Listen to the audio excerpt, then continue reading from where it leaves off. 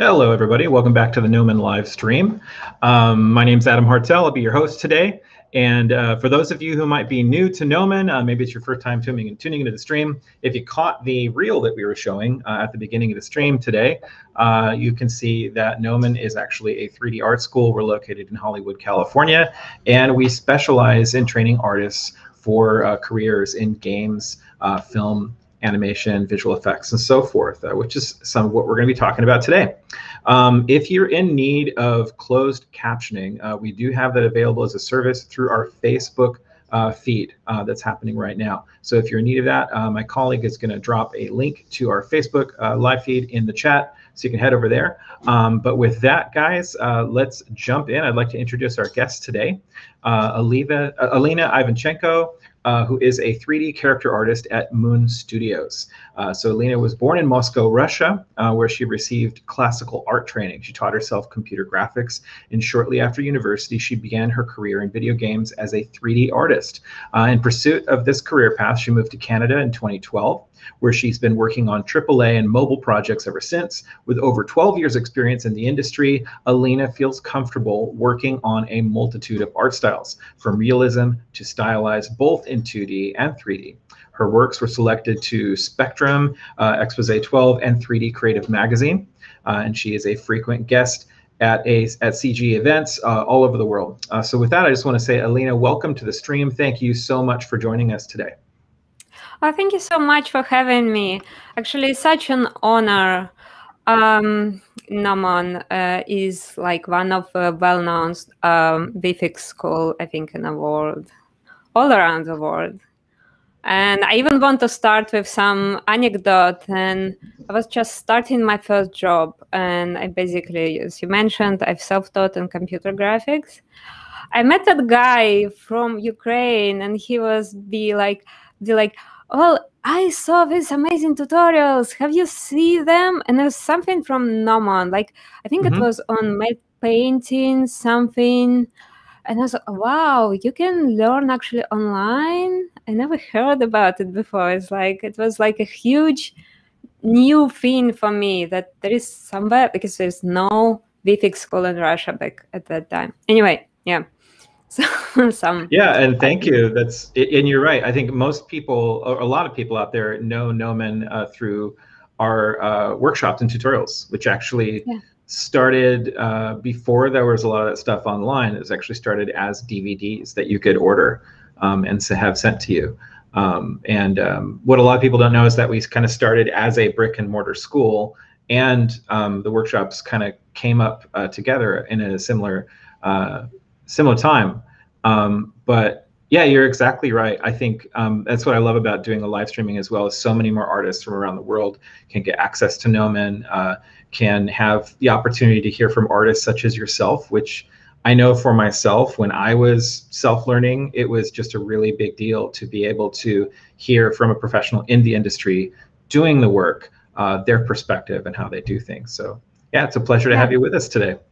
Thank you. Thanks again. Yeah. So I think you're going to be, and I don't want to take too much on what you'll be sharing, but you're going to be showing us a bit of some of the different types of things that you're using 3D software like ZBrush to create, and some of the different types of industries or application that you can apply your artwork to. Yeah, something like this. So agenda for today is just to cover a few ways of how you can use ZBrush in the industry. Coming from video game industry, I will start with talking about how you do character using ZBrush. And then we're going to talk a little bit about 3D printing, and we're going to talk a little bit about ZBrush for illustration.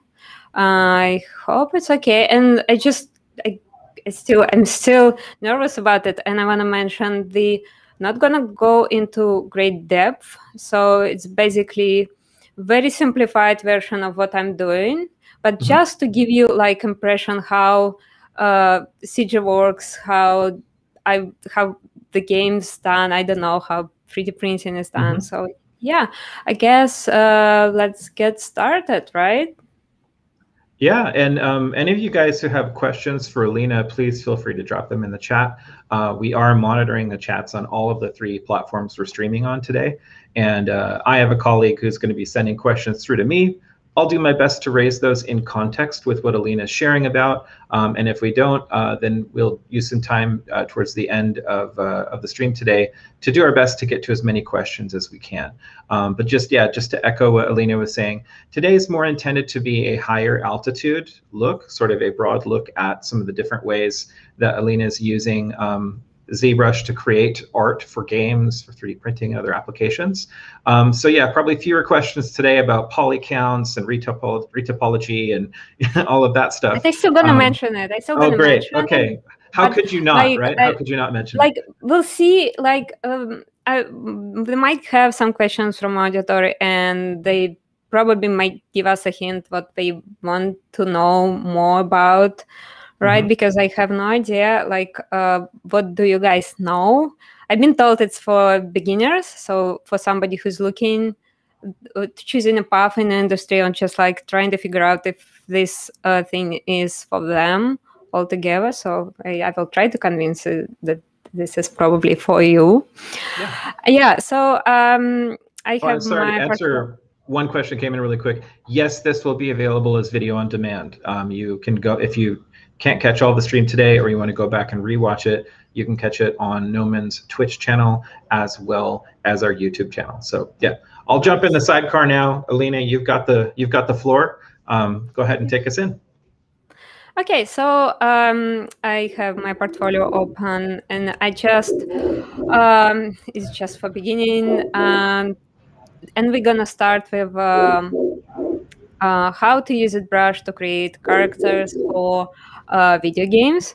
So I'm gonna use this guy as example. So you can see from my portfolio, I am gravitating more towards stylized stuff, more cartoony stuff, Disney-ish kind of things. So it's not particularly that most of the game like most of the game right now is like realism and a lot of details and a lot of texturing. This thing is simpler technically, but difficult in a other way, more difficult and artistic way. So I will start with that guy, and then I will talk a little bit about my latest project and even more stylized stuff. So that guy, it was done for indie game. That never happened, which often happened. But this is the final model. It's already paused. It have like a stand, and it's in Marmoset viewer. But this is how it started. So if you're curious how characters for the game made, they started, usually we start in our work in ZBrush. Once we have a concept art coming from 3D artist, the first block initial shapes in ZBrush. The character is usually in symmetry, and most of the time, if it's a humanoid character like that guy, it's in a weird T-pose with like hands spread and legs kind of spread, to easier to create texture and to easier to retopologize with. So this is what I had in ZBrush. And like you can see, if I zoom really close, and I'm gonna show you my wireframe, which is these polygons, because I don't know how much in depth we should go, but like 3D models usually consist of polygons, and depending on what you're working on, oops, sorry. It could be like from very high to very low. So this is the wireframe. It's really, really dense, and altogether this character is like it doesn't show up right now, but it's last time I checked, it was over, total polys is over 1 million. And then what we do is usually we take it to another software, like more traditional 3D software like 3ds Max or Maya. In my case, I do use Topagan for retopologizing. So what we do is we creating this what we call low poly, low resolution, low count polygon. And why this is needed? Back in the days when engines was really crappy, um, a lot of polygons could really make your game like stand still. Like it would overwhelm your hardware. Right now, it's less of a problem, but still, if you want uh, to animate character, you need like certain position of vertices and polygons, like for example, and edges. I'm talking about these loops. You better to have these loops than your animators and your riggers gonna love you. Okay, so this is the next stage, and what you do usually. The next stage is you go and bake your texture. So bakers could be very different kind. For this particular guy, I think I bake it in 3ds Max and I only use this initial coloring, like this poly paint, and a little bit of ambient occlusion maybe. So no normals, but usually people like those days, even for stylized model, people do use a lot of textures like normals, like reflections, like emissives. I don't know if it should go into that depth for the beginners, really, but yeah. And then basically after that, sorry, I have to go. Using low poly and using final texture that you create, you just pose it. Well, I pose it for this example, but usually it's, animators do their animations, and then it's all go into the engine. So yeah, this is final. You can see the texture, how it looks like. It sometimes looks a little bit funny. And this is a wireframe. Okay, so and then the other example I want to show is actually from my latest project, which is Ori and a Will of the Wisps. We have this cute froggo here, and I'm gonna show you the final 3D, and you probably will be surprised because it's very low res. It's like tiny little frog.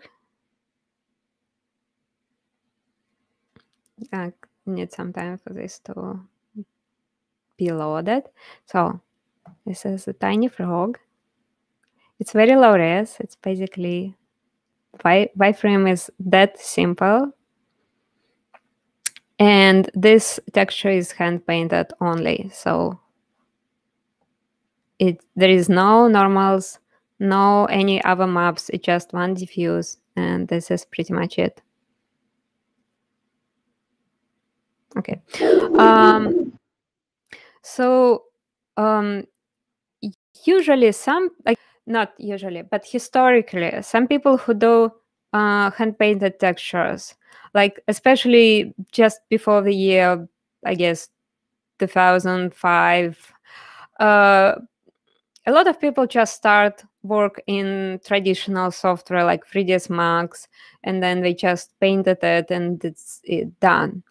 And if you're only working with the color map, the diffuse map, ZBrush is not really necessary.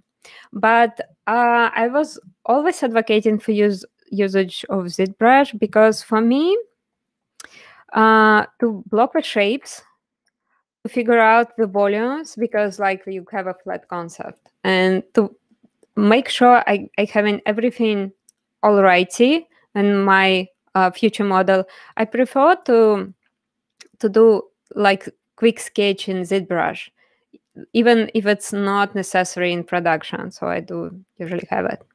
And yeah, and then I do retopologize it as well. So basically the same process, although I'm not going to open it, this file for the frog. And then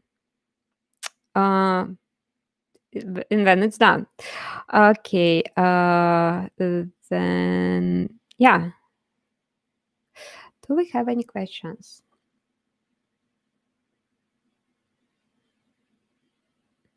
Or I can continue.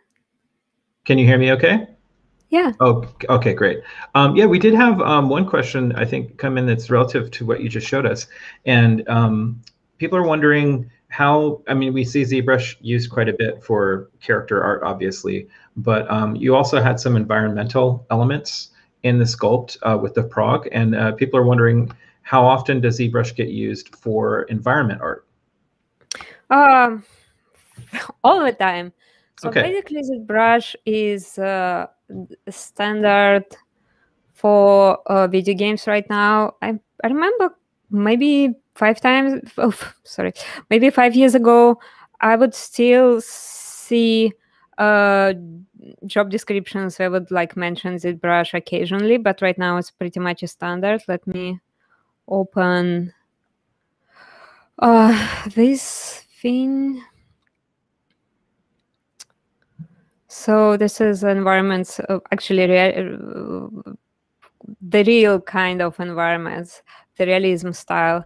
And for example, this trash bags was actually a combination of a marvelous designer and ZBrush and this garbage with stones is basically done in ZBrush, retopologized, and then basically put in the engine. So yeah, absolutely. This is a standard. You can't avoid it if you want to work in video games right now. So do you find that if something is a little bit more organic in its shape or something to that effect, then definitely ZBrush, and then use some of your other modelers for things that might be more hard surface or you know, a little bit more boxy, like a building or something like that?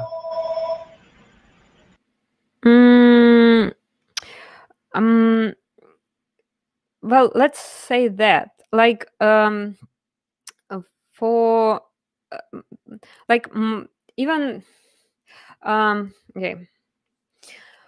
So basically, it's not only organics. I would strictly oppose if somebody would say that brushes for organics only. No, obviously, people were doing like great hard surface with it, and you can check Furio, for example, Furio Tedeschi portfolio, Chi Wang. I hope I didn't butcher their names. They're great. You can find them presenting on the brush summits of the past, and the guys is just killing it in terms of hard surface. Yes, sometimes it is more primitive modeling, like basically like, let's say, the rod and like the wall. Maybe you don't need it, but even for those like the cloth tents, I did use Marvelous in ZBrush. Like you really like it's so convenient, and it's not like you can't do it in 3ds Max. Yeah, you can, but what I love about ZBrush, you can concentrate on artistic side and don't think about vertices, polygons, technical side. You just control the shapes, control your art, and then you can do the technical side. Well, a lot of people don't realize that you can do some great hard surface modeling in ZBrush too. I've started using ZBrush more and more for mechs or weapons or things like that. It's really great. Absolutely. Absolutely. Cool. I'm not somebody who is really good in hard surface in ZBrush or hard surface in somewhere else. So I can show you an example, but yeah.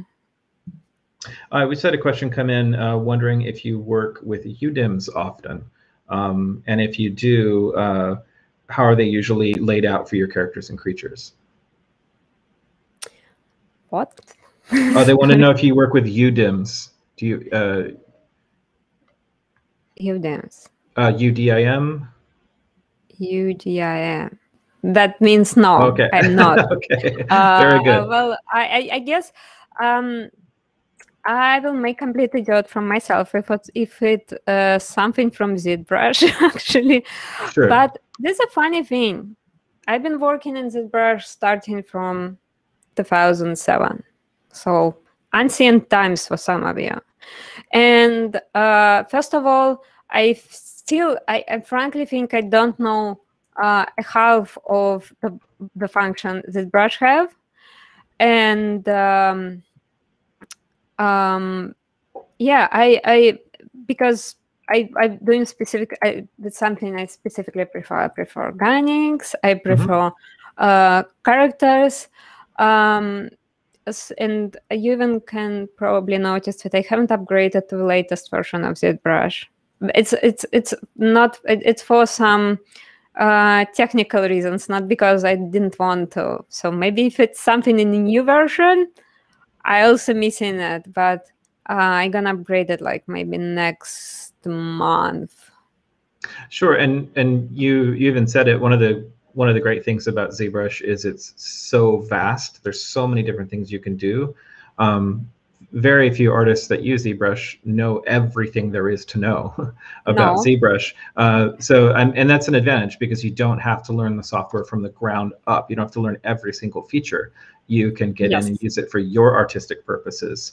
And I think that's a misunderstanding that a lot of new people have. They'll open up ZBrush and go, oh my gosh, this is so different. But you can get started pretty quickly. So this is one thing I want to mention. Yes, absolutely right. What you just said. First of all, this is interesting. Even like some friends of mine who've been hardcore Max or Maya users coming into ZBrush, or somebody who only worked in Photoshop before. It's like, this interface is so incomprehensible. I don't know how to use it. Why it's so difficult? For me, it always was very natural. Once you kind of get into this logic and you figure out your pipeline, it's really easy. Like, first of all, like you can see my interface. It's all customized for my purposes. It's like so easy to customize, and once you figure out what you need, what function you need the most, and you put them on your screen and you put some of them on hotkeys, it's like your workflow is just like 2 times faster. And yeah, you like frankly, this is what I often see in people, and also they like somebody who doing jewelry, for example, and they just like only know organics, like they only working in organics and never touch like anything that's like about hard surface modeling. So yeah, I hope I kept my pace. No worries. We've got a related question come in about, how long does it take to learn ZBrush on the level that is acceptable for employers in the game industry? And I think I'll just add to that. I think it depends on how you're doing your learning and how much time you spend learning, each day or each week. But for you, I think you'd mentioned you're self-taught. How did you find learning enough at the beginning that you were employable? And then obviously we all continue to learn as we're working. That actually depends on the person. I know people like first, like it depends on the thing, and depending how motivated you are, and the second is, do you have artistic background? Because people who already, for example, good in drawing, for them, like jumping into 3D using ZBrush is like no brainer at all. It's like a few months and they're really good in making 3D. Maybe not on all the technical complications like topology or baking, but just producing sculptures, they are really great.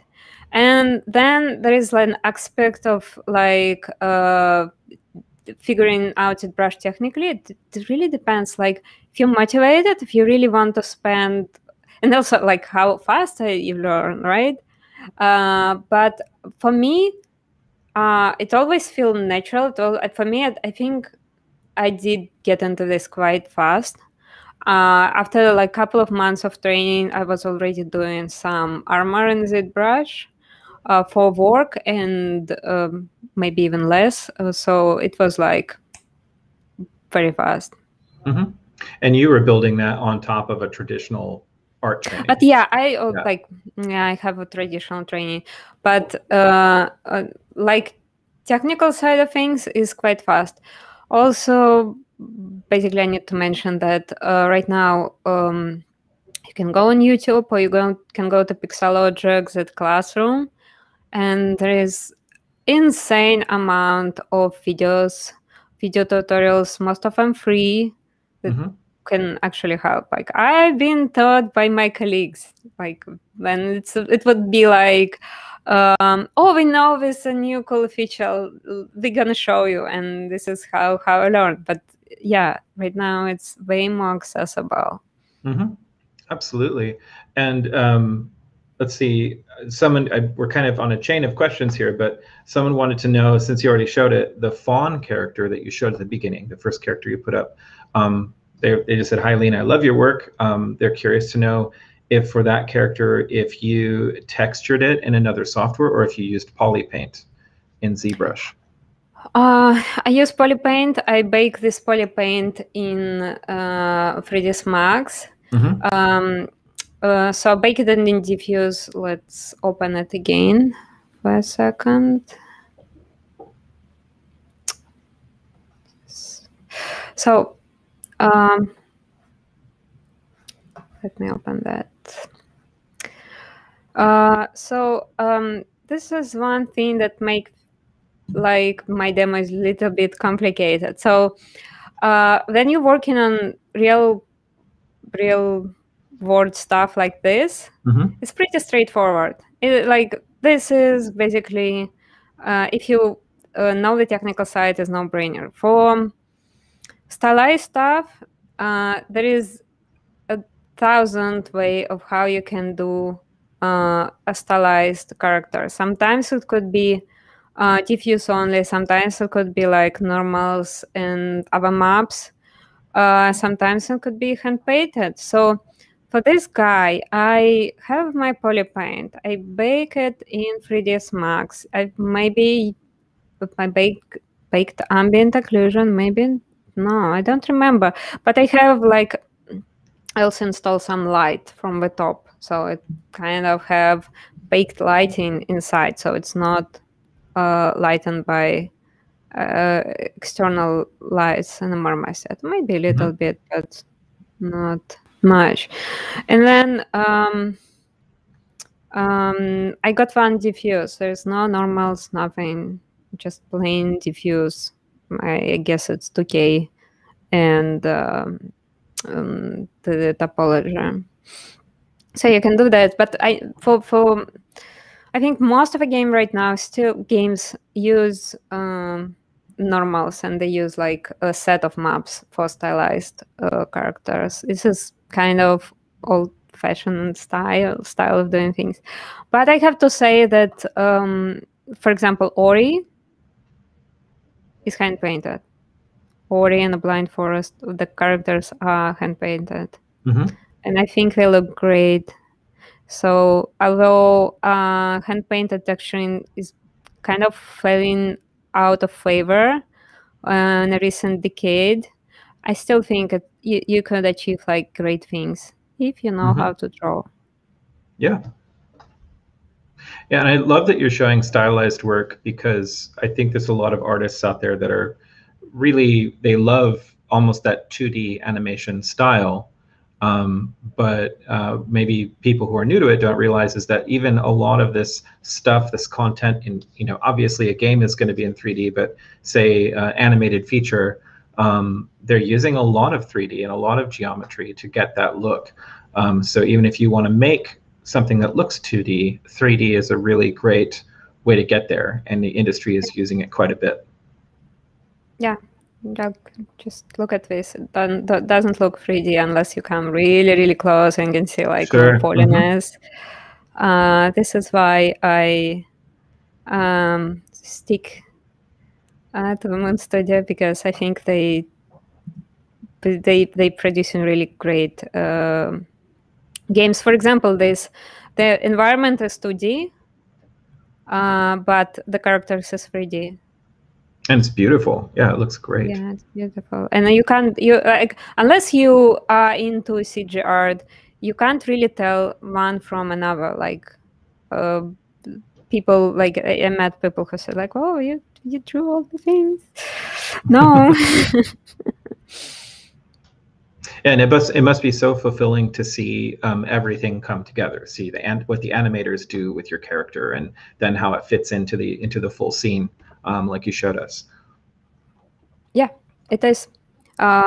This is probably the best thing about making a game. Then you can see it alive and people playing it and feel happy about it. It's very rewarding. Yeah, very cool. So shout out to my colleagues. Actually, like, I only joined I only joined Ori and the Will of the Wisps like on the last half of a year. Before that, we were doing it. Just a second, I will share the screen again. Sure. I can. Yeah. So my contribution is actually not that big. I'm working on another title for them, but it's secret. And of so course. I can't talk about it. But if they release some information, so if you're really curious what Moon Studios is doing next, you can just Google it. But I can't show anything that it's gonna be good. No problem. No, and it's a beautiful, like the game that you did show us. What a beautiful look. Really, really nice looking. And then we've got another learning related question. And I don't want to cut you short from going to some of the other things you wanted to show, but someone was curious about when you were self-learning, what were some of the most effective ways that you went about doing that? Were you watching tutorials online? Were you talking, emailing artists, or like how did you self-learn? So it was back in times when there was no tutorials on YouTube, or almost none. So no online learning. So we were talking about this Gnomon tutorials, but I actually never have my hands on them. He just like mentioned it. Oh, I have them, and it's like a guy, but not me.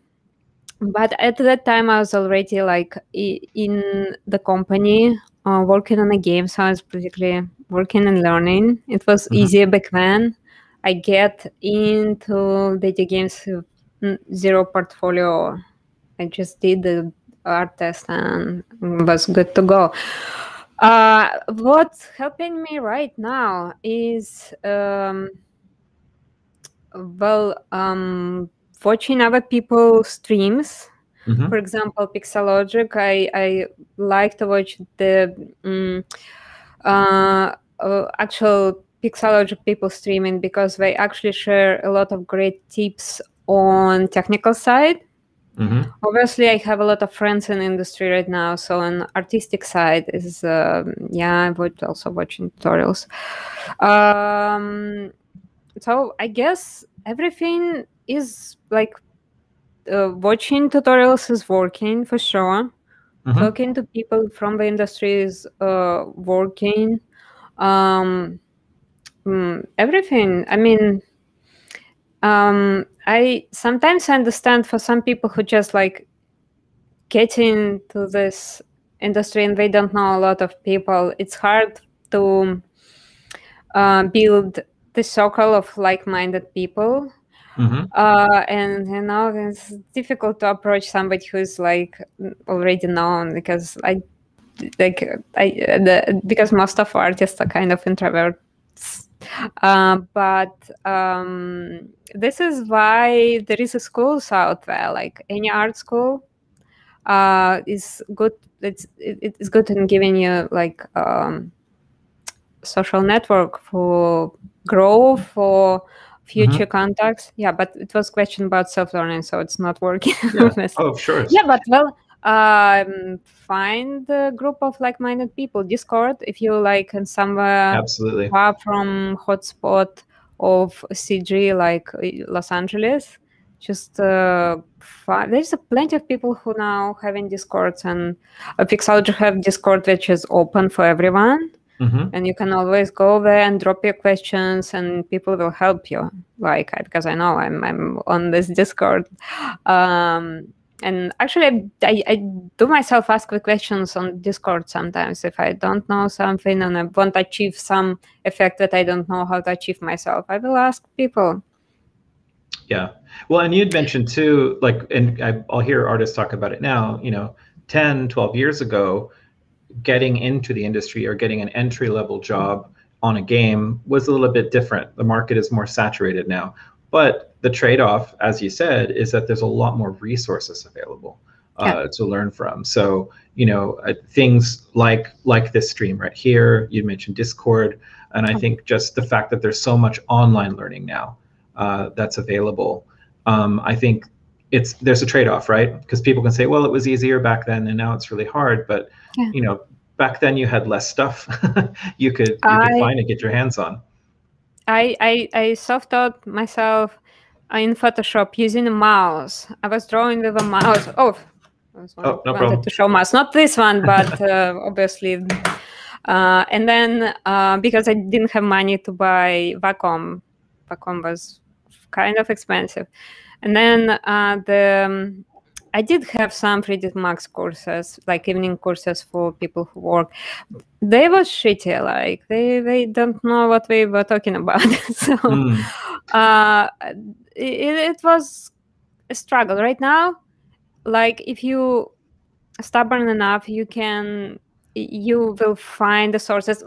Sometimes I feel like now people just overwhelmed with a lot of information, like on YouTube, and they don't know which tutorials are great, but I give you a hint. Like you can watch this, or you can watch some Pixologic stuff, which is great.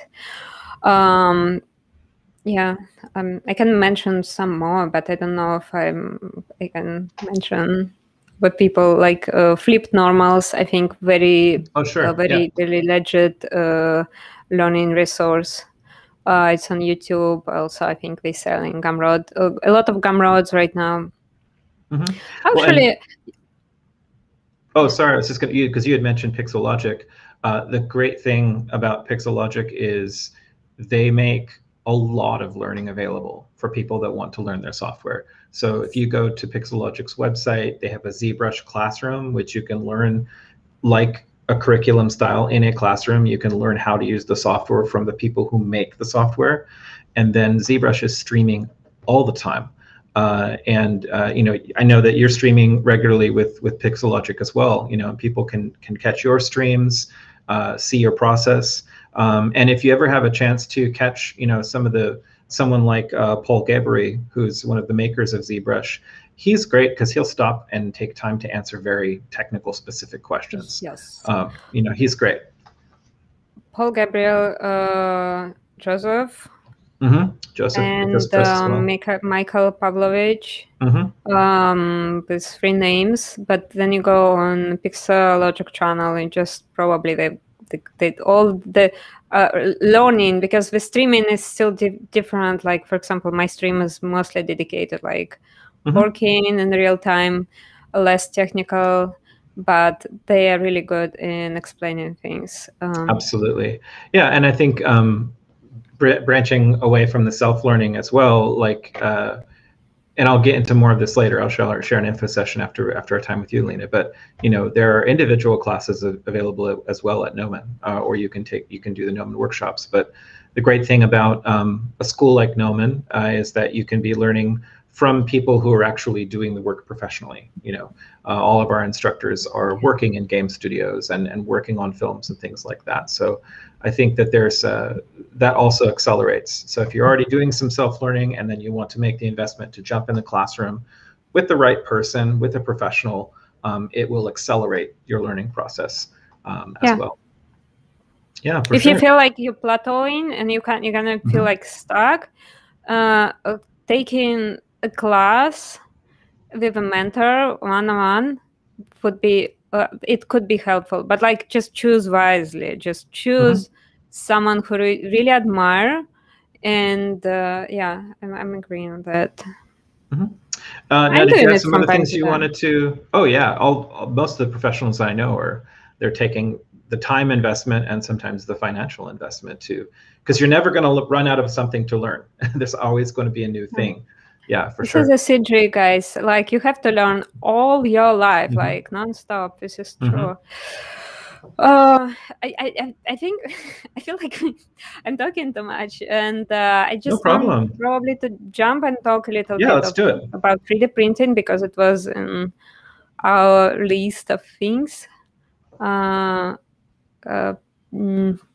So, but it's my screen is on. Yeah, we'll get your screen share back up there. There we go. Yeah. Okay. Yep. So let's talk a little bit about ZBrush for 3D printing. So since I mentioned and Adam mentioned, I mostly working in video games. So 3D printing is still a relatively new thing for me. But I did this girl like a few years ago, and I wanted to print her for ZBrush Summit, actually, and for having amount of copies to sell. And here, this is the final miniature. And this is the final miniature and the kit, like a few postcards and the sticker. This is how it was sold. So actually, the miniature business is quite big, and you can find like a lot of comics and movie heroes. It's a big thing among the people who are fans, like DS comics, like Wonder Woman, Marvel. You know, huge market in Asian countries. So, but I only printed one of my works, which is like the only experience I have with my work. But nevertheless, I just want to show people, maybe they consider this as a profession. Why not? It's a very, very legit thing to do. So how it's usually done. I have a ZBrush model, and I want to print it. This is still a render. This is a gray render and keyshot. And let me open this folder. So if you want basically to print one example, which is like it could one or two figurines. It's not a big deal. You can just use printer. This is Formlabs printed one of me with this print, one of my busts. And you can even see the supports that they use for 3D printing. So one or two things, you only pay for price of using printer and resin.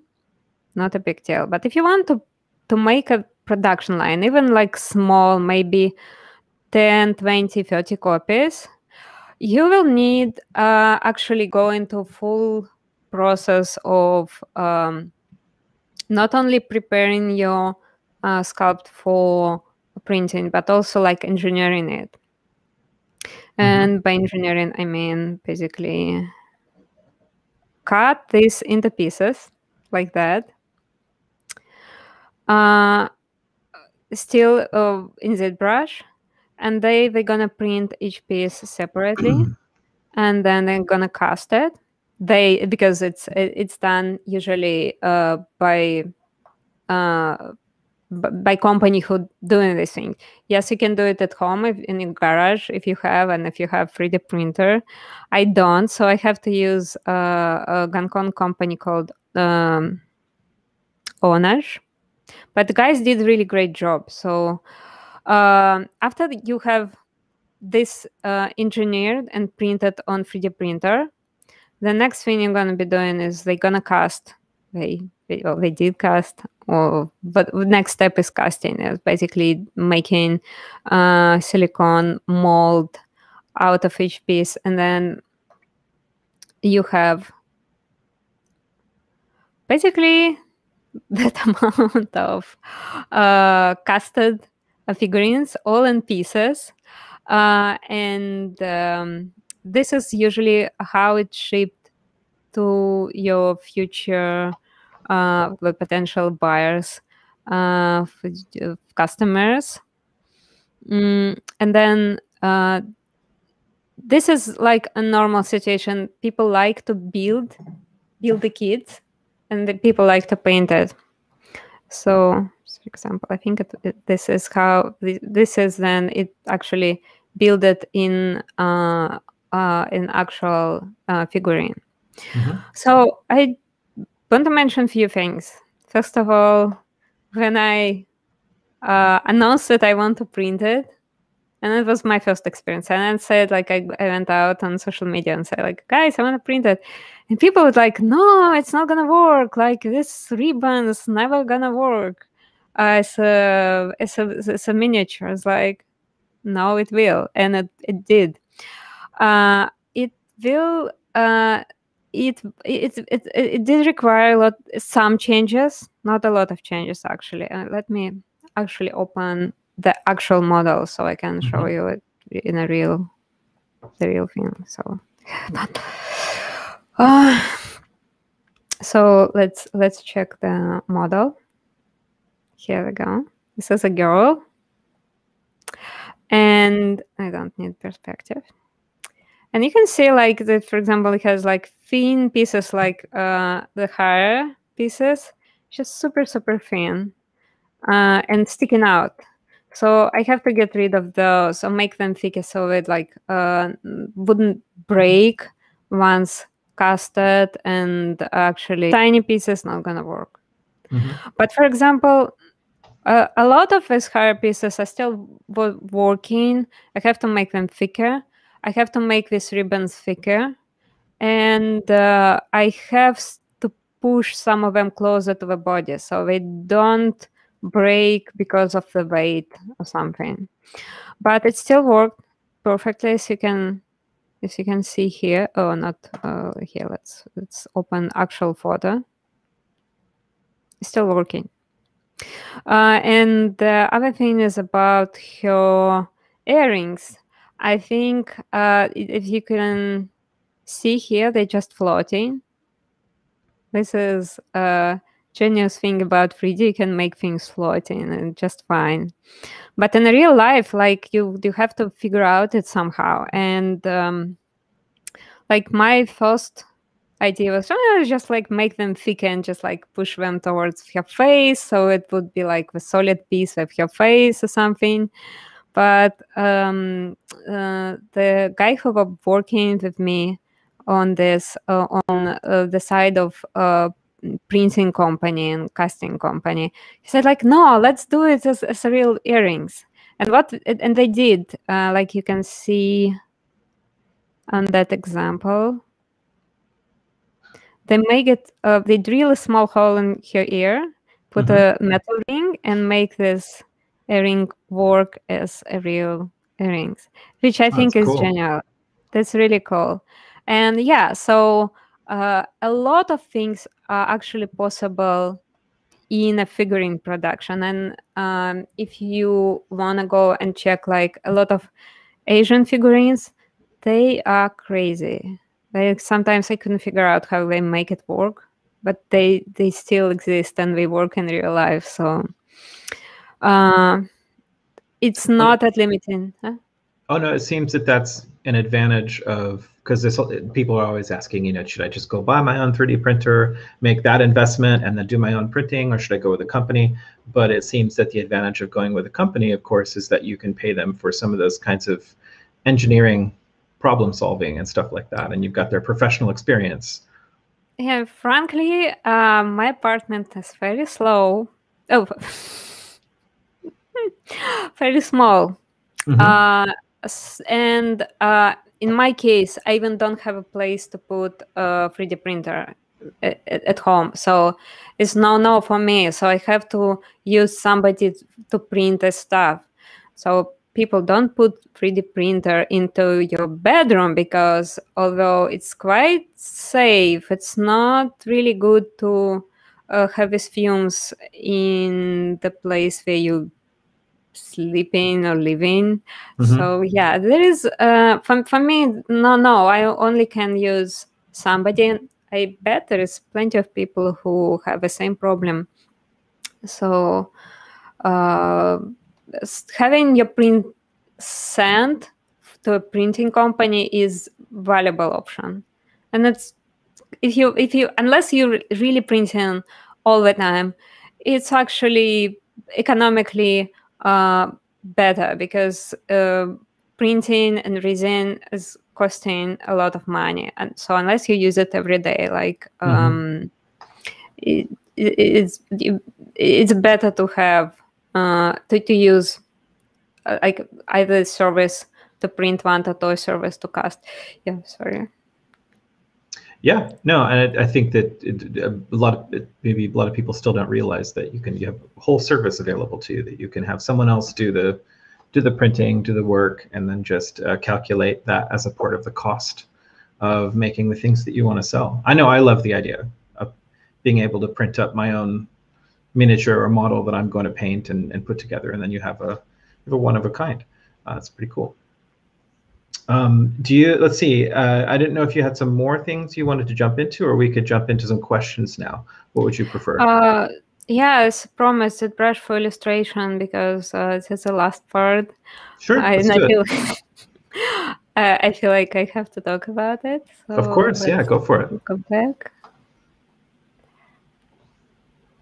and talk a little bit about this. So here we go. Like as it was mentioned, I did during my career, I did both 2D and 3D, and it's kind of really misfortune that this picture went as a promo, because I'm sorry people like know ZBrush in this one. I'm really apology, but I still use ZBrush as a means of illustration. And I'm gonna show you like 2 examples of that.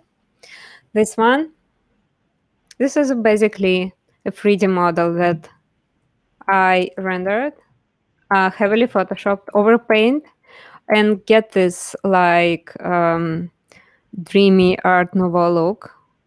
So yeah, it's beautiful. Let me show you. Let me show you. I have it open, but yeah. So unfortunately, you can see this final image here. Let me zoom. Let me properly zoom on it. And this Photoshop file that I found is not a final one, but it's still valuable to show you how my process for turning ZBrush into 2D. And let me show you also something else. Let me show you the original of this model. I'm gonna use file. One. No. Let's go into illustration.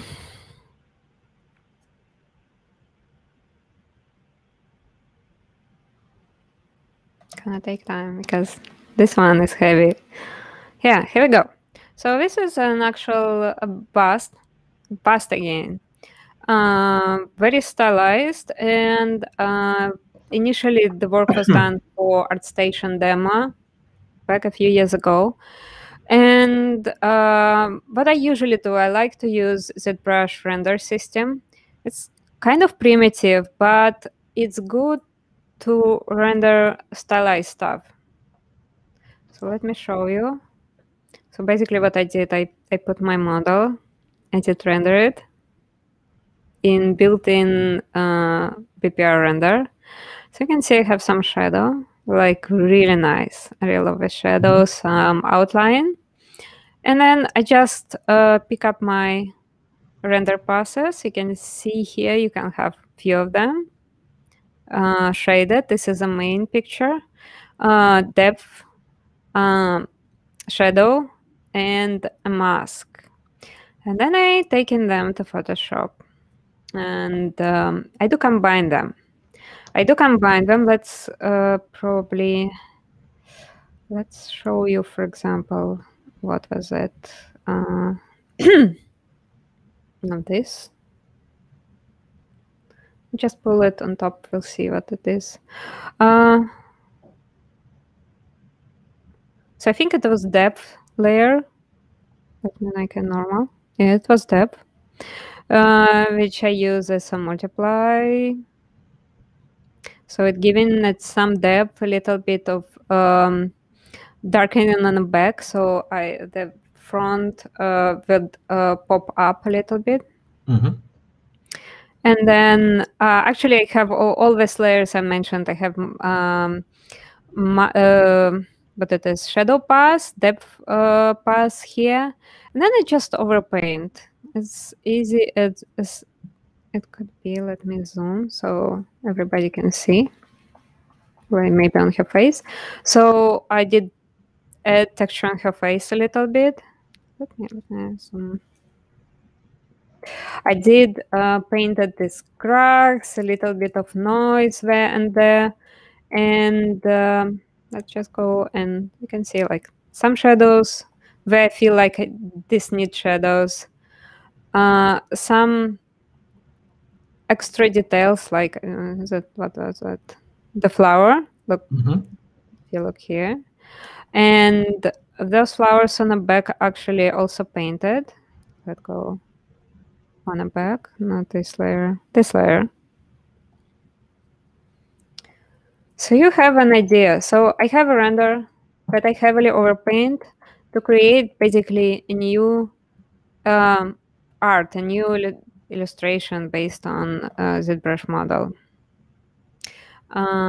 So yeah, let me open this again. So there is a final version. I have like even more noise, even more fine overpainting, like thin hair pieces. It would be like really hard to make in ZBrush, but like it took me like 2 seconds to add in a Photoshop.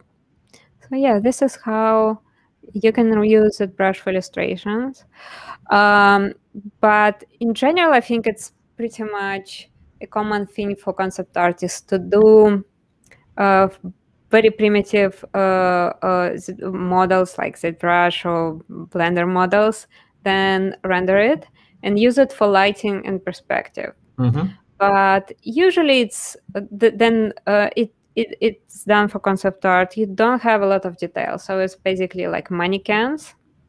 If we're talking about human characters, and it's like if it's environment, it's just usually boxes where you can that you can overpaint or use Photoshop over them to get where you want to, where a client want the picture to be. Yeah, and ZBrush and Photoshop are a great combination. And I know that ZBrush has got that great plugin that'll let you just literally send all the render layers that you want to do straight to Photoshop, and it'll set up a PSD file for you. I've done a similar thing myself. Possible. It's great. Yeah. Yeah, no, and it's possible. I think, and I don't know about for you, but I think one of the challenging things for me and for others that I've talked to is sometimes when you spend, a considerable amount of time in ZBrush getting some great details in place and things that you want, and then you send it for a final 2D image, is to kind of let go of the fact that it's 3D and just treat it like an illustration and do some of the painting and paint over like you did, and push it even further with the 2D art.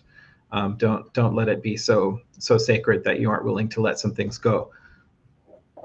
Well, I don't know. I consider sometimes most of my final renders, all final renders need touch up. Like here is a rule for you guys: 90% from render, and then 10% from Photoshop. Like never ignore Photoshop, because even just simple thing as levels and contrast could actually make your render better.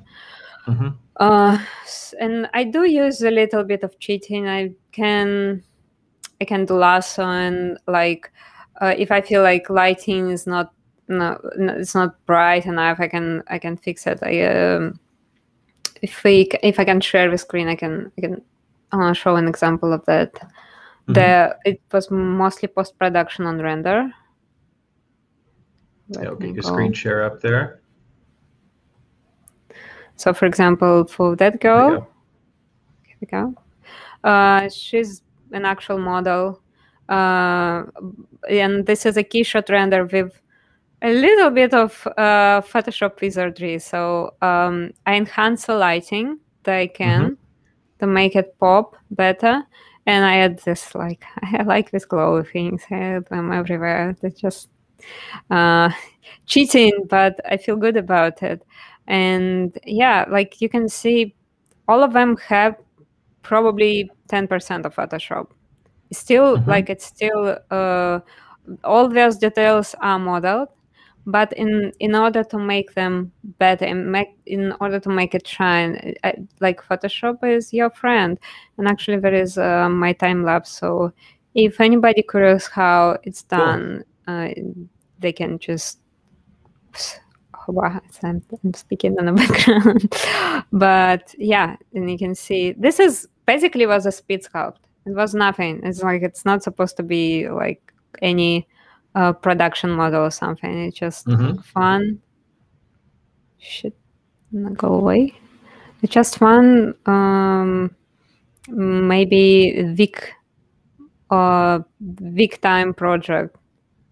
That means I probably took a week of spare time for me to make her final and to render her keyshot and for all this post production. For example. Well, it came out beautifully too. It's really, really nice. I love how you are using the 3D also to get that Art Nouveau look, which can, especially the geometry in the background, like the circle and stuff, that can be very flat in an Art Nouveau type of presentation, but you're able to get all that beautiful lighting information from your ZBrush render. Yeah, thank you. This was keyshot, actually. The last one was keyshot, but I can, like, for example, here I can show a difference between keyshot lighting and ZBrush, because it's another character I made actually for NVIDIA tutorial. So if people are curious about how I'm working from inspiration board to final sculpture, you can find it on YouTube, like NVIDIA Studio Sessions. They have a lot of great artists. Like, if you're not interested in me, just check it out, because there is plenty of great stuff. But for example, this is the brush render and I like it because it's kind of already stylized. It's have this flat quality in it, like not intense lighting, maybe not so beautifully rendered shadows, and the skin is I like how the skin in ZBrush render look, but it's not actual realism, not actual realistic skin. But this is keyshot, so you can see the light could be like really interesting. There's few sources of light all around my model. This fireball is actually like going through her skin and making this subsurface scattering, like this very, very let me zoom, because otherwise like people don't know what I'm talking about. This bright colors on your skin, and you put your hand close to the light source, and like the flash actually give us like insanely bright color. This is what we can make with keyshot and any like serious renders like keyshot, Octane, Redshift, V-Ray. Like her ears have a little bit of subsurface scattering, so light going through the ears. Eyes have a little bit of more reflection, and like metal look more metal, although I absolutely satisfied on how the ZBrush metal looks like in this more stylized realm of things. But yeah, I mean, both of them is really, both approaches are really great. I like both of them. I use both Keyshot and ZBrush renders. I'm used to use V-Ray, but I don't use it anymore because the way of doing things is in V-Ray is really too much interface, too much. This is a software where interface is really complicated, like V-Ray and 3ds Max for this matter. So yeah. Yeah, I love these illustrations you've been showing us. I think, and for people that are new to 3D, they don't realize that sometimes you don't realize 3D is just a great tool as one of the steps in creating a nice painting or in creating a great illustration. I know that there are artists out there doing comic book covers using ZBrush, getting started in there. I want to be respectful of your time, Alina. So if you don't mind, we can jump to just a few more questions before we finish up. Okay, cool. So one of the questions that came in was from one of our viewers, for someone learning character modeling for the first time, would you suggest that they maybe get started with more of a traditional box modeling method first, say like a 3ds Max or Maya, or could they just jump right into ZBrush? Jump right into ZBrush. Then you can concentrate on art side of things and not thinking about polygons. ZBrush is so much artistic friendly compared to any other software. Maybe like everything that has sculpting is way more artist friendly. So no, don't attempt, like you can, like who I am to tell you not to do that, but if you want to progress quickly, if you want to become a better artist quickly, like ZBrush is your friend. Yeah, I think if you were wanting to add character modeling to a broader skill set, like a 3D generalist or something like that, it's always nice to kind of get that broader approach. But you know, I know that I'm the first 3D software I really spent a lot of time working in was ZBrush. And ZBrush is great. Also, Blender has some sculpting options as well. It's not quite the same as ZBrush, but that's a great free option to jump into as well. Yes, like if you can't afford ZBrush, and I understand it's for somebody who just new to CG, like honestly, the price of equipment and the price of software could be quite high. So yeah, this is an option, and like I personally haven't been working in Blender, but it's a valuable option, and yeah, go for that, absolutely. Yeah, but just don't about model boxing. This is something I tried to convey when I was talking about my this little froggy what I did for Ori. Like there are 4 people in my team, and 3 of us using ZBrush, and our lead is actually really old school, and he used 3ds Max, the box modeling to start and to finish. He barely used ZBrush. He's switching right now. So even he's switching. So and we're all working approximately with the same speed. So there is no gain in speed, and it's like, as I said, like you can just concentrate on art, shapes, forms, and on your character instead of like moving polygons and thinking what FFD you have to use, if people know what I'm talking about. Yeah. And then someone's also wondering, what would be your go-to tool for quick or kind of easy retopo if it's strictly for illustration or something like that? So model doesn't have to be animated. So it's not for animations. ZBrush have a perfect tool for it's called ZBrush. Let me open that. Let's like, I don't know, maybe it's merged, but yeah, this is here. So I can see. Oh no. Oh, let's get your screen. I wasn't sharing. I'm really sorry. No problem. This is happening all the time. Let me open everything. There we go. So yeah, ZBrush. I can say I'm using it quite frequently. There is a geometry in your menu.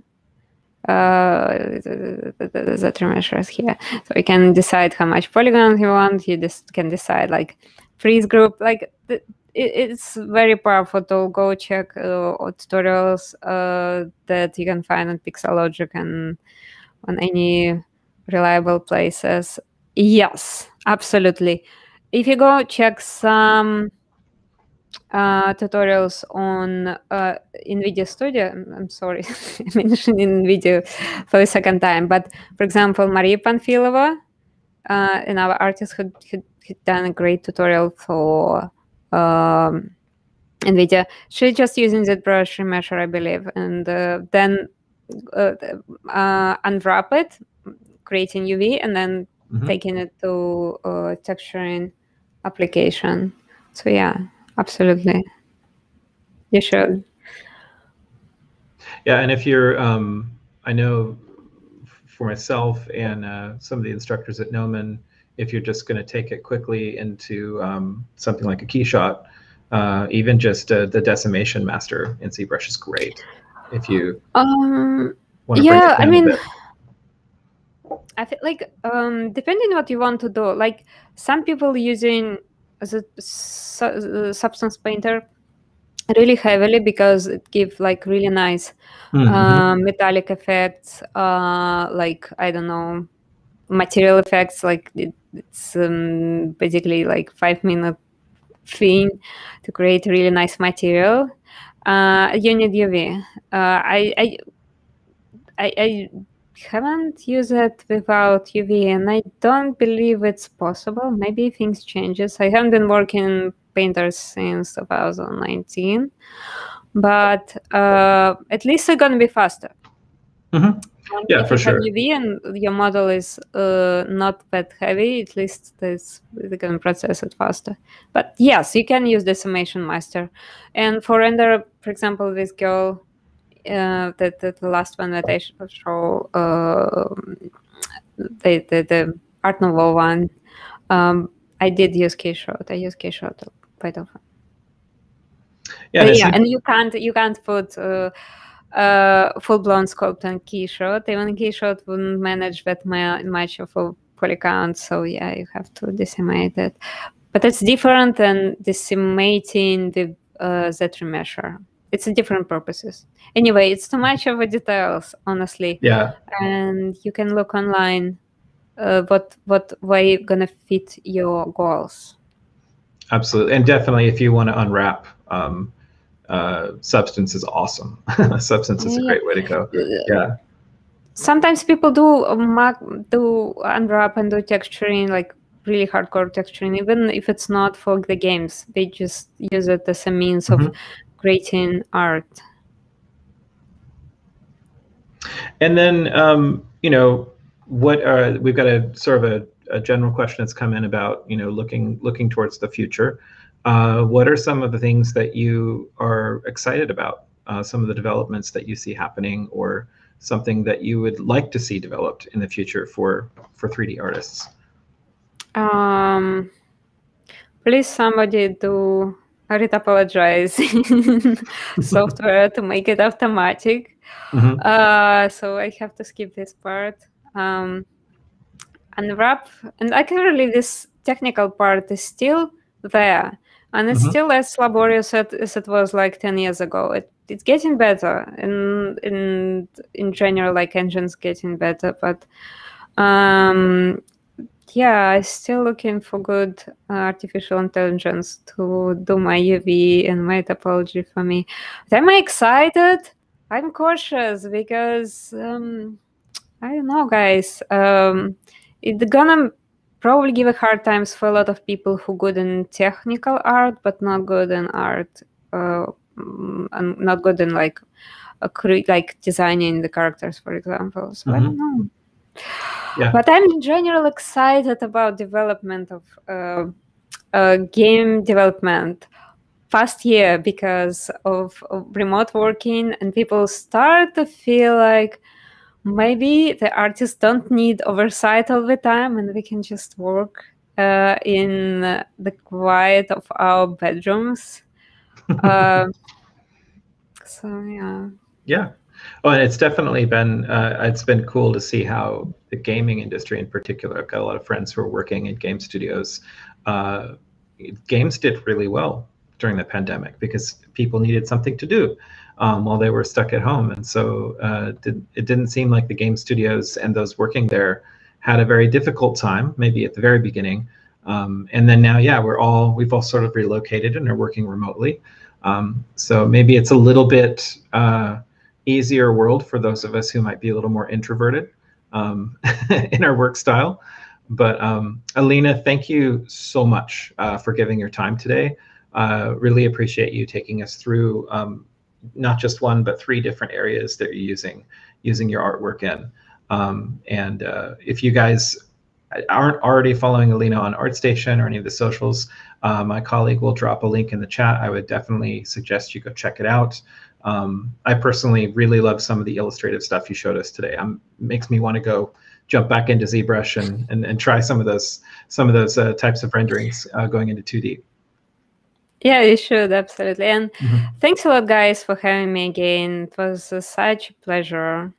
Absolutely, and hopefully, yeah, I know that we may not have one this year, but as soon as we've got ZBrush Summit up and going again, I look forward to seeing you back on the Gnomon campus. Yeah. Absolutely. All right, cool. Missing it so much.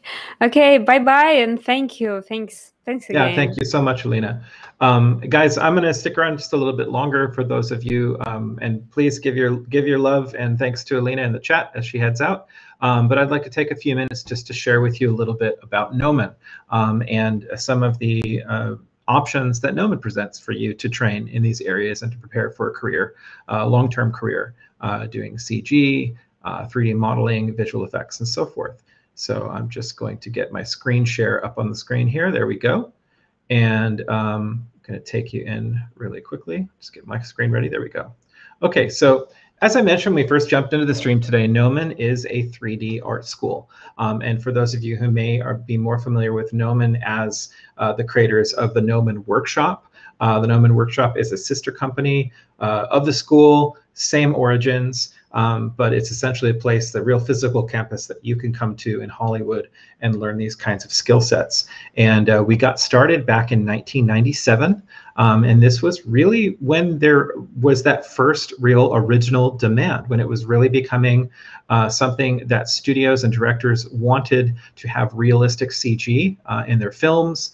The video game industry was booming, and suddenly there was a high demand for artists with these kinds of skill sets.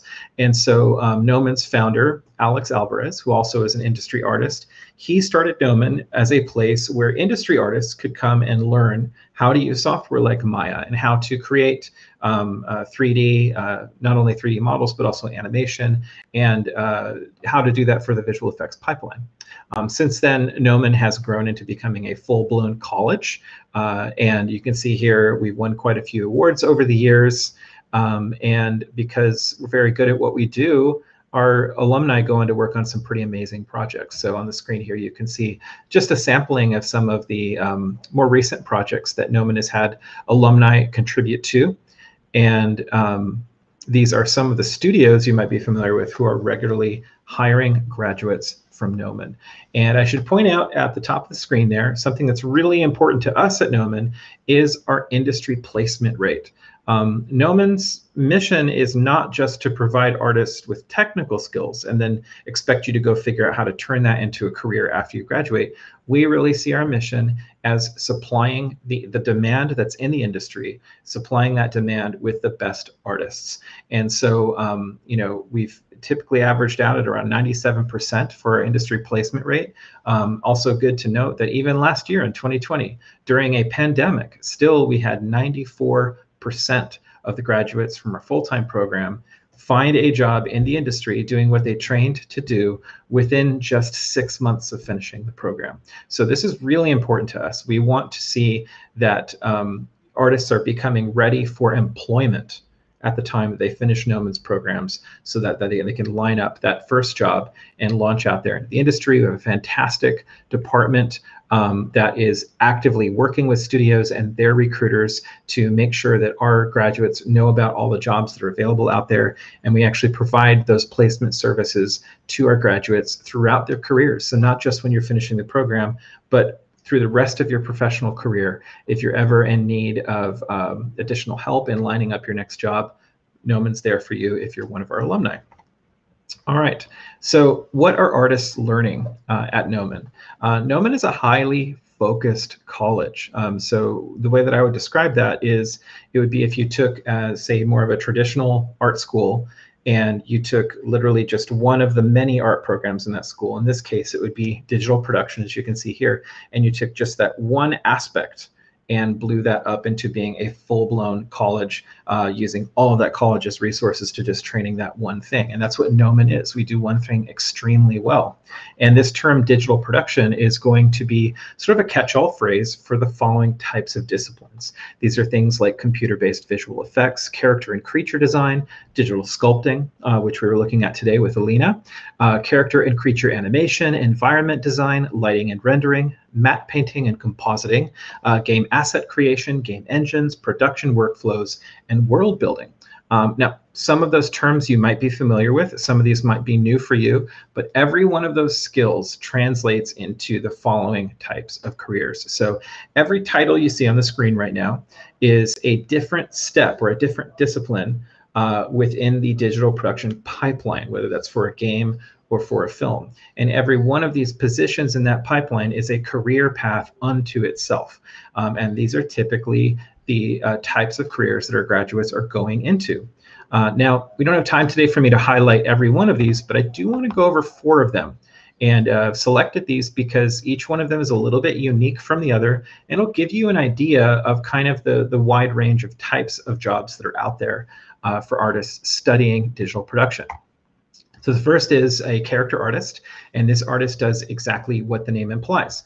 This is what Alina was showing us today, some of the character art that she's done for games. And this artist is using ZBrush, which we saw today, and this is a perfect type of software for anything that's going to need to be sculpted, whether that's in organic shape found in nature, whether that's cloth, whether that's more nuanced geometry. And so what this allows you to do is to use traditional sculpting techniques, just like you would with clay, but to do it digitally with a virtual 3D ball of clay to work with. So this is a great position in the pipeline for artists who also like to draw, are probably spending time not only sculpting creatures or characters like this, but they're also drawing them on paper. This is awesome for anyone who wants to stay very sort of like traditional and visually art leaning in a 3D pipeline. Next up are effects artists. And these are the artists that I like to affectionately say, basically they sit in front of their computer and they blow stuff up all day long.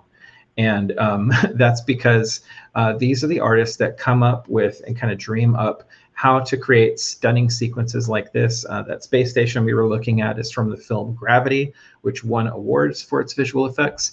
And this is this falls within the realm of 3D animation, but it's not traditional animation like you would do, say, for a character. Instead, because this is animating so many different pieces of geometry, so many little teeny droplets of water and so forth at once, you can't go in and do it traditionally. Excuse me. Instead, these artists are using special software that drives physics simulations. So they are using the software to create simulations for stuff like how does the debris of a space station break up in orbit, in space, and weightlessness, or an explosion like this. They can simulate things like smoke, fire, water, gravity, you name it. And these are the artists that are coming up with a lot of the movie magic that we're seeing today in films, usually that sort of jaw-dropping moment that you see in a trailer for an upcoming film. Next up, we can look at compositors. A compositor is more towards the end of the pipeline, and that is because they're not the artist that makes all of the individual animations or 3D objects and things like that. They're the person that receives all of those different parts from the other artists, but they're the ones that know how to weave it together into a scene like this. So for example, the background and tennis courts are 3D models. The tennis players are actors that were filmed in front of green screens. You've got the models, which are also 3D, or the buildings that are 3D models. You have lighting and texturing that's put on those models. Additional actors are inserted. A final lighting pass is done, and you wind up with a great composited scene like this from the film Wolf of Wall Street. And this is a job that's in high demand. It is used quite often, whether it's for something that's going to be obviously, a fantastical location that couldn't be filmed in the real world, or for scenes like this, where maybe you could find a real world location to film that scene on, but it saves the director a lot of time and money to have that done in compositing, instead of hiring film crews and getting permits for special locations and insurance to film there and so forth. Now VFX houses can put together these shots for directors to be used in their films. The third role we're going to look at are previs artists. And a previs artist is basically, they're making more simplified animation. They're using simpler 3D models. And that's because they're not trying to just spend months and months on one little scene. They're actually creating a moving storyboard for the entire film. So this is the previs animation for the film World War Z. And as you can see here, the driver doesn't look pixel perfect, Brad Pitt. It's just sort of a placeholder for the actor, but they are blocking out the entire scene, all of the different moving pieces, stuff that's going to be actual real things and cars that are going to be in camera, as well as things that are going to be visual effects later on. They control the movement of the camera, kind of how the camera is going to move through the scene. So these are animators who are working very closely with the director and the cinematographer to get a sort of a sketch of the entire film done in this way, so that everybody else who's going to work on the film in production can be working from one common vision. All right, so with just 4 of those very diverse jobs in mind, let's talk about Gnomon's programs, our academic offerings, and how we are training artists to fill those roles. So as you can see here, we have 4 main areas of offering. In the upper left-hand corner, we have our Bachelor of Fine Arts degree in digital production, which essentially is a full-time 4-year college degree. It's going to teach you the entire pipeline that we talked about, and you're going to be able to walk away from that education with a college degree. Now, on the upper right-hand side, we have something called a certificate program. This is a 2-year full-time program, and it's a little bit more advanced than the bachelor's, and it's going to be a little bit closer to something like a master's level type of training. And then on the bottom row here, and I should note that the first 2 that I just mentioned, those require an actual portfolio application. There is an application process to be accepted into those programs. But these last 2 that I'm going to mention, starting with the foundation, do not require a portfolio submission. In fact, the foundation is designed to help you build your portfolio at Gnomon, which you would then use to apply to one of our programs. I'll tell you a little bit more about that in a moment. And then lastly, Gnomon has a lot of individual courses. These are just individual 10-week classes that you can take at Gnomon. They don't require a portfolio submission. This is just something you can sign up for online. So moving forward to our Bachelor of Fine Arts degree, as I mentioned, this is a fully accredited and full-time program on the Gnomon campus. Accreditation means that financial aid and grants, things like that, are going to be available to you. And we have a department at the school that has done the research, can point you towards the types of aid that you can apply for. Being full-time on our campus, yes, classes at Gnomon take a considerable amount of your time as a student, and that is because we want to make sure that within the 4 years that you're in our program, we are able to teach you everything that you're going to need to know to be an employable artist in the industry after graduation. We're very excited that now that things are starting to reopen again, we'll be opening up our campus again for in-person learning starting in our fall term. And if you want to know more about the dates for that and application deadlines and so forth, you can feel free to ask your questions. And my colleague Xander, who is one of our admissions advisors, can help you out in the chat with further information. Now, the Bachelor of Fine Arts program at Gnomon also has 2 optional concentrations. So when you're going through the bachelor's, you're going to be learning the entire pipeline. You're going to get to pick out 4 electives in your last 4 terms that let you put a little bit more emphasis into particular areas that you're interested in learning more about.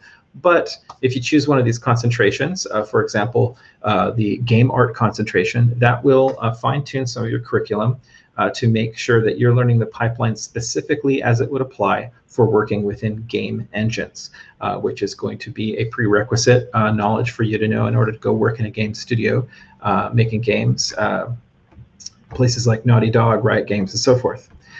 Now, the other concentration that we have is a VFX concentration.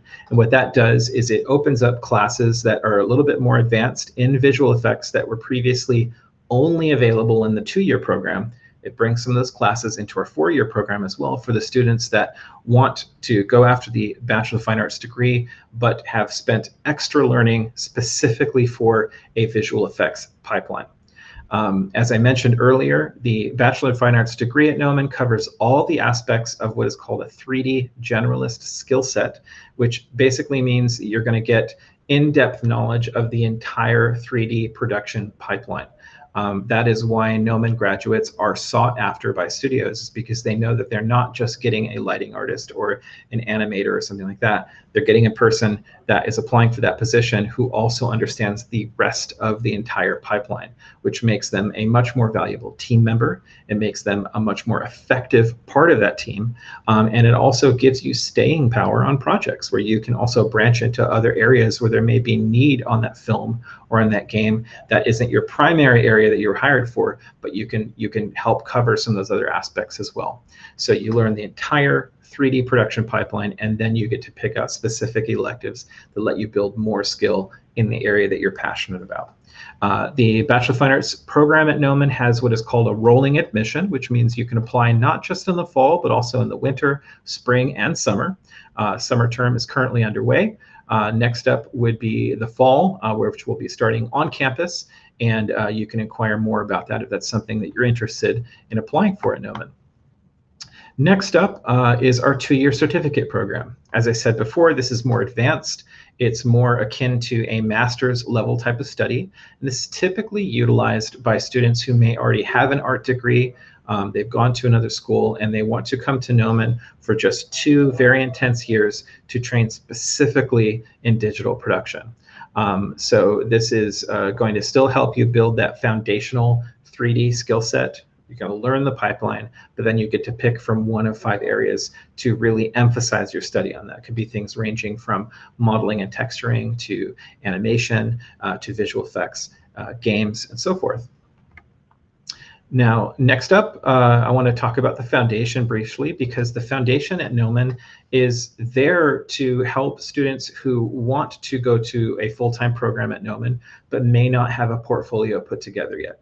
Or perhaps you may not have had the opportunity to take some of those more foundational, traditional art classes and skill sets that you might need to build on as a foundation when you're studying 3D at Gnomon. So what we did was we created a 1-year-long course called Our Foundation in Art and Design.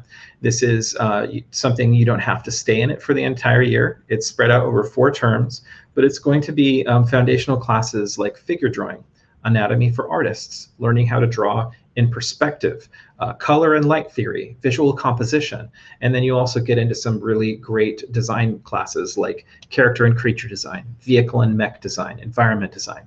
These are all really important skills to have as your foundation, so that when you go and you start learning how to work in 3D, you are drawing from a traditional art mindset, strong foundations, things like anatomy and perspective and composition. Now, you don't have to stay in it for the entire year. You can just get in and take the courses that you might need. And you can do this together with one of our admissions advisors who can advise you on classes that you might still need to round out your skills. And you can use that time in the foundation to build up that portfolio that you're then going to use to apply to one of Gnomon's full-time programs. Lastly, I'll mention that Gnomon has well over 70 individual classes available. These are classes that are also a part of our full-time programs. All the classes at Gnomon are a cumulative 30 hours of class time, which is 3-hour classes once a week spread out over 10 weeks. We also have some online options as well. The summer term at Gnomon, still all of our offerings are 100% online, but as we transition back to campus in the fall, a lot of those classes will then be able to be done in person, which is going to be great. And there will still be some online options too.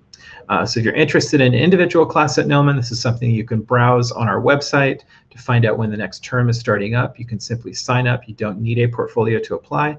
And if you're curious as to which class might be the best one for you that you're most suited to, you can also talk with Gnomon's advisors about what would be a good class to start out with. And speaking of Gnomon's advisors, I do want to mention that admissions at Gnomon is really unique. This is one of the things that we do very differently than a lot of art schools. Sort of the traditional art school experience with admissions is the admissions advisor is kind of the last person you talk to when you've got all of your portfolio and your application ready to go, and you send all that to them, and then you have to stand back and wait to find out whether or not you got into the school. At Gnomon, we do it very, very differently. Advisors at Gnomon are the first people you want to talk to. So this is our team of our 4 fantastic advisors, and they are more like coaches. So what they want to do is, even if you're just interested in Gnomon, they want to be available to do a few really important things for you. They will, of course, answer more information and provide you with more in-depth perspective as to what Gnomon's offerings are and the kinds of careers you can pursue through our programs. But most importantly, they will take the time to coach you in your artwork. They'll do art mentorship and help you put together your portfolio. This obviously is going to be different than the foundation, which is an actual course for portfolio preparation, and they can help you know if that's something that's good for you. But additionally, they will just simply look over artwork that you're working on, and they will start to mention areas that you may want to focus on or improve or incorporate other types of pieces into your body of work to help prepare you to apply. So they want to offer coaching to you before you actually apply to our school. This is really valuable because it gives you the knowledge you need to know before you apply, so that you are sending in the best possible portfolio that you can send in. It has the most relevant artwork that you've done. And of course, they can assist you with all of the other questions that might come up during the application process. So I can't stress enough how important it is to talk to one of these advisors, to utilize the time and the one-on-one coaching that they're willing to offer you if you're interested in our school. And my colleague, Xander, who's also pictured here, he's one of our advisors. He can provide you with a link in the chat that will allow you to basically say, hey, I want one of Gnomon's advisors to reach out to me. You'll fill out some simple information online, and you'll receive an email from one of our advisors. And I would just advise that you keep an eye on your spam folder and your email, just in case your email server doesn't recognize the address and routes it there. But you will get an email from admissions if you fill out that form and say, hey, I want to talk to someone. And that's how you get started with that coaching process. Next up, I should mention that we are super excited to be able to be returning to campus in the fall. We showed that fantastic campus reel at the beginning of the stream today. If you didn't see it, definitely go back and watch that reel video on demand on our YouTube or Twitch channels. But the Gnomon campus is actually on a production lot in Hollywood. And that does a couple of really awesome things for us. Number one, it gives our students a super immersive and creative space to learn in that is going to be more like being in a studio rather than just sort of on an academic campus. The other thing that being located in Hollywood helps us with is it helps us connect our graduates to studios and work upon completion of our programs, but it also helps us to source our instructors. Every instructor at Gnomon, whether they're teaching one of our full-time programs or any of our individual classes, all of them are required to be working industry professionals. So if you are learning about designing environments for games, you could be with our instructor, Nate Stevens, who led the team in developing the environments for the game God of War.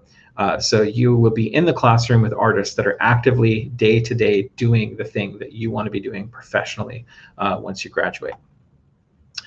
We also have a lot of fantastic events and live streams.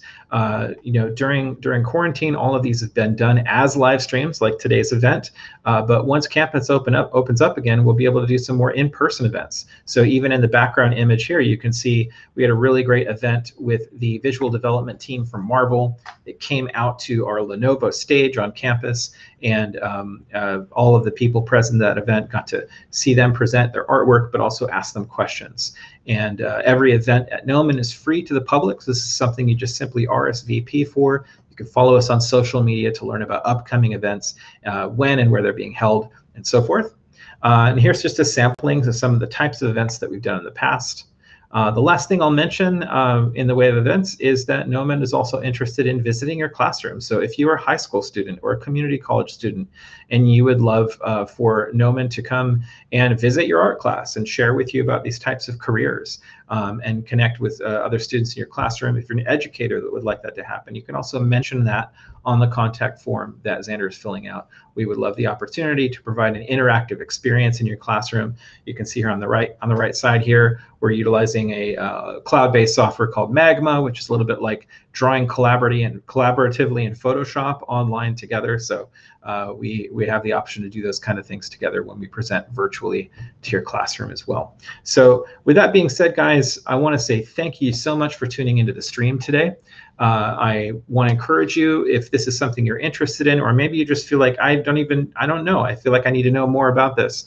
Our advisors are ready and waiting for you to be helpful to you and help you accomplish the goals that you have and what you want to get out of art and what you want to pursue. So stay safe, everyone.